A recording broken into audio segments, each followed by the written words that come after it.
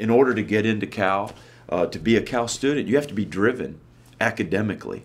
And some places I've been in the past and experiences I've had in the past, you'll meet college football players who are driven athletically, but it's like pulling teeth to get them to have that same mindset and that same drive in the classroom, right? And sooner or later, if you're lazy in one area of your life or not, it's gonna filter into your other areas of your life.